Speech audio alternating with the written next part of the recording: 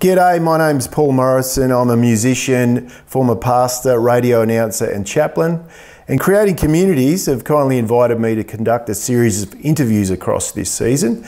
And we'd love you to follow us. And we're joined at the moment with Allan Tranter, founder of Creating Communities. Thank you for joining us, Allan. Pleasure. Now, Allan, you've lived through a couple of ice ages and world wars and obviously been around a while. What's your advice for helping us get through this one? Thank you, Paul, for the very kind introduction. The key to this particular pandemic is to think about our history and to recognise that until recently we lived together in community and were very dependent upon our neighbour for our daily life and our survival when there was trouble. So daily life was food. There was the farmer, the baker, the butcher. So we lived in community or close with each other, and we depended upon each other. And when there was an external threat, and my favourite television show was The Vikings, so when the Vikings came, the village huddled together and protected itself. So that was several thousand years of history. And it's only been in recent times that we've become so individually focused, and our technology, even since the Industrial Revolution, there's been a movement towards being able to just be yourself wherever you want to be and not need your neighbour. I think today is the time when we recognise that even though this is a pandemic, that the solutions for us lie on our street, lie in our street with our neighbours, our responsibility to them and their care of us.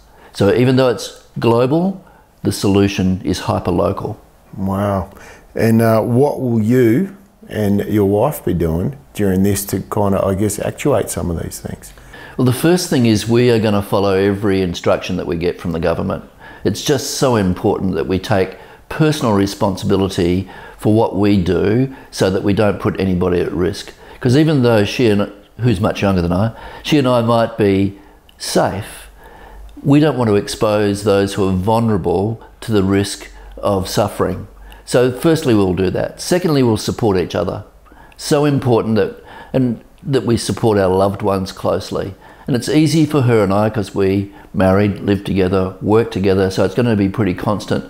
But already our children and grandchildren are one slight step away. And so we'll support them as best we can.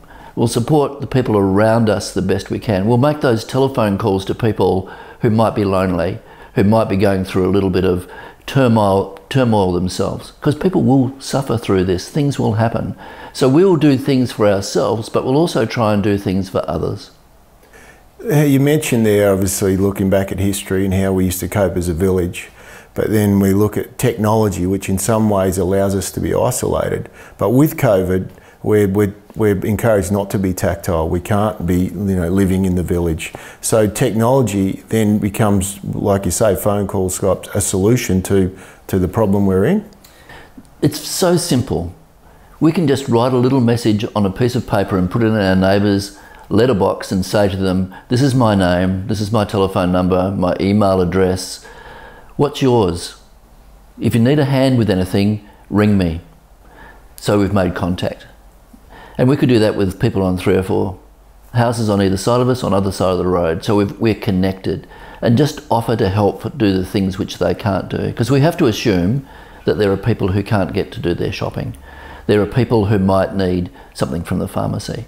And at times we might need something and we have to be willing to ask. So that's one easy way, is actually to be connected with our neighbours by making a physical connection, which we then follow up either by telephone or digitally. You obviously live in one of the suburbs of Perth, you have a wife. What are you going to be doing at this time to try and connect with the people in your neighbourhood? We live in an apartment building, so we've already made close contact with the people who are our near neighbours, because their family is overseas. And so we've agreed that once a week we'll spend some time together in the right sort of environment, just so that they've got someone that's of support to them. And we'll figure out how to actually do that with other people living in the flats around us. So hopefully they'll be doing similar things inside their own flats. We've already noticed that there are some people on the street.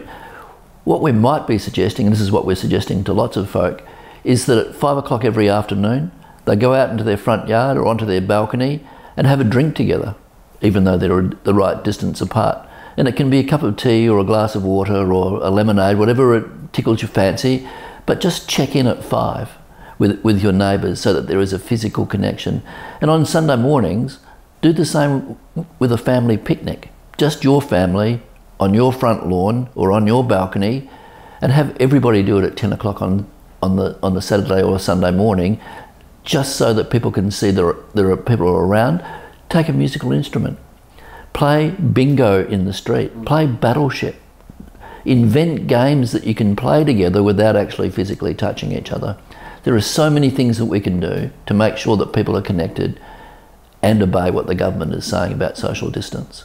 So you can see us starting a movement where we are. All 5 o'clock, everyone's out there.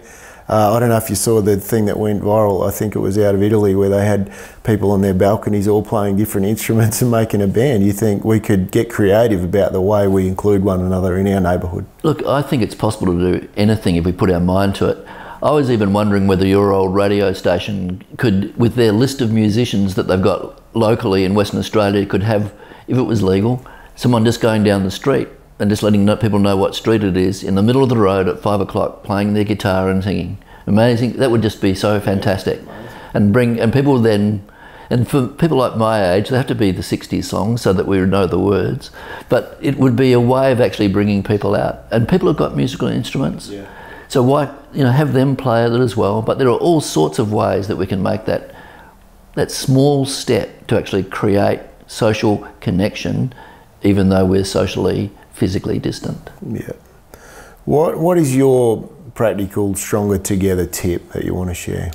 I'd like to see people do 2 things. I'd love to see people, at the moment when you walk down the street, people are looking away.